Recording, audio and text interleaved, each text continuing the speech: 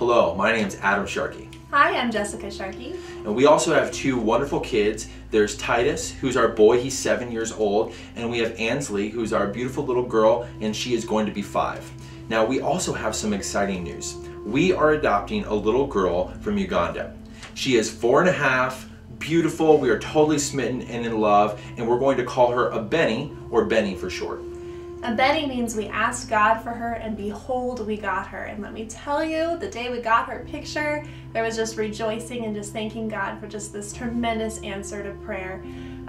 We've been pursuing this adoption for 2 years, and it's taken that long for our stories to become one, and we are so excited to be able to travel to Uganda, hopefully sometime this fall, and bring our little girl home.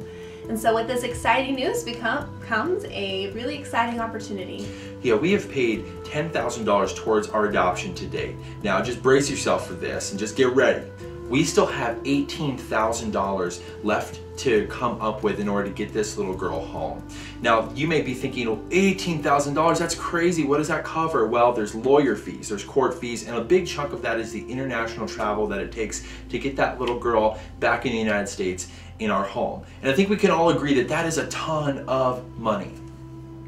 Yes, it is, but as we've prayed and asked God how He might want to move this mountain for us, we just kept being struck by the story of the widow with the 2 coins who gave what she had, and the Lord was moved by her generosity. God has always done a lot with a little, whether it's 5 loaves and 2 fish feeding thousands of people, or even the faith of a mustard seed being able to move mountains. And so with that in mind, we would love to introduce to you Operation Pennies for Benny.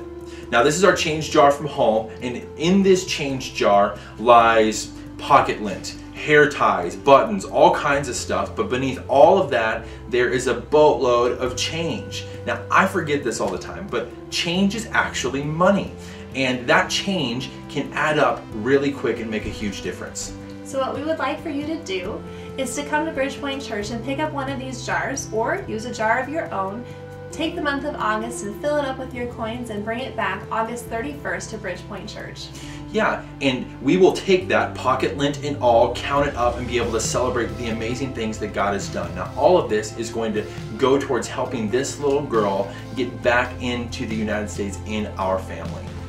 That's right, and we just want to thank you so much for your willingness to partner with us and to be a part of the miracle and seeing what God can do to bring this little girl home.